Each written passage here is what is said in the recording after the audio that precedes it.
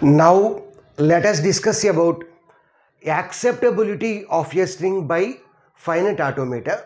It may be either deterministic finite automata or non-deterministic finite automata, or language accepted by finite automata.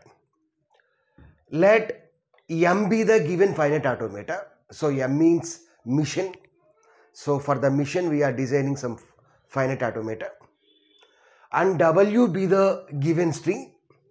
Then to check whether the input string is accepted by finite automata or not, we have to use the following.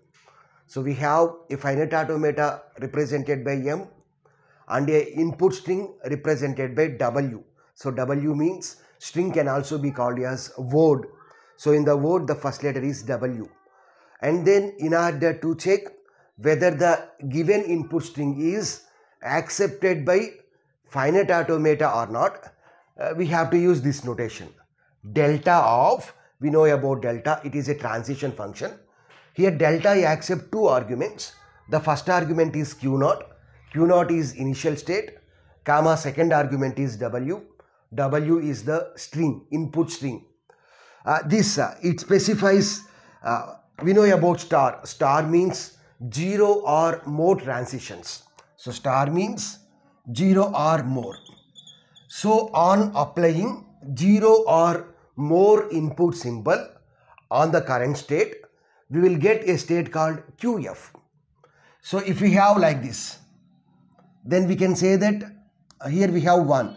We can say that we have one transition. So we will apply one transition on Q0. If we have 2 here, then we will apply 2 transitions on the initial state, that is Q0. But here we have star. So star represents 0 or more. So on applying 0 or more input symbols on the initial state, if we get QF, we will get a state called QF. If QF, the symbol is belongs to. If QF belongs to capital F, so capital F means set of final states.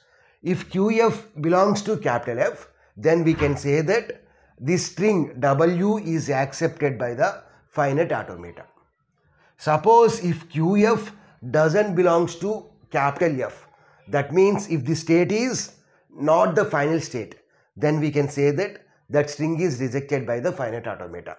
Now let's see a simple example. So for the DFA, we have to take an input string and we need to check whether the string is accepted or not. Here our target is, we are designing a DFA for strings starting with A. So here the alphabet contains 2 symbols. So they are A and B. They are A and B. But here the strings must start with A. So first let's see the grammar. L equal to, here the string starts with A. So the minimum string is A. After A we don't have any symbols. Next string is, here the string starts with A. After A we can have single A. After A we can have single B. If we observe the fourth one, here the string starts with A. After A we can have any number of A's and B's. So in order to design the DFA, first we have to determine how many states are needed. So in order to determine number of states, we have to take the length of the minimum string. Here the minimum string is A. A length is 1. So how many states are required? We require length plus 1 states. So here the length of the minimum string is 1. So 1 plus 1 means 2 states. Here we require 2 states. So the first state is Q0, which is initial state, and the next state is Q1, which is the final state. So if we apply A on Q0, then we will go to a state called Q1. But this is not DFA. DFA means we must apply input alphabet symbols on the each and every state. So on Q0 we have to apply A and B. On Q1 also we have to apply A and B. But here on Q0 only A is applied. Now let us apply B. Here the string starts with A. Suppose if the string starts with B, let the string is BAB. Here the string is starting with B. Then we can say that that is not a valid string. So that string must be rejected by the DFA. So for that purpose, here we are using a state called dead state. let the dead state is q pi. So this q pi means dead state. So from the dead state, we don't have any transition to other states.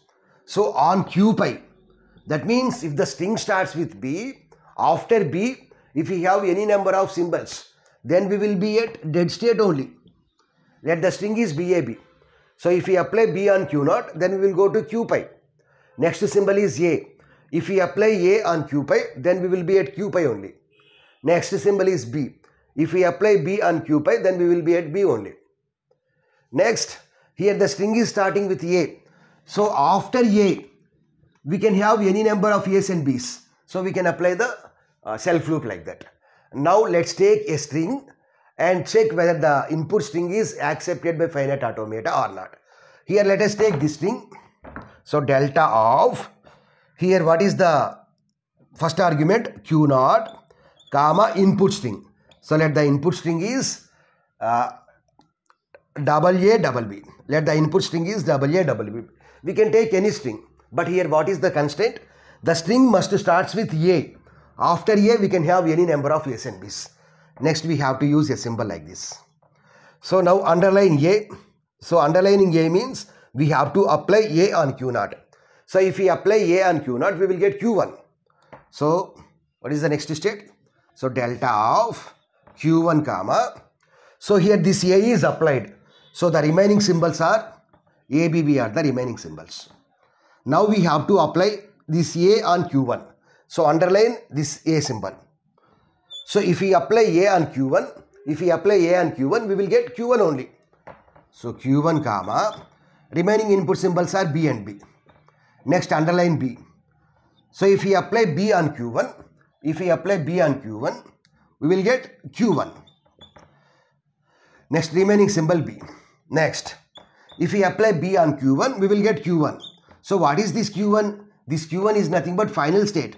So we can say that this input string is accepted by the Finite Automata or DFA. So in the examination, if the question is given on designing DFA or NFA, then after drawing the diagram, you need to take an input string and you need to check whether that string is accepted by DFA or not. So this is about acceptability of a string or language accepted by Finite Automata. We know that language means a collection of strings. So language accepted by the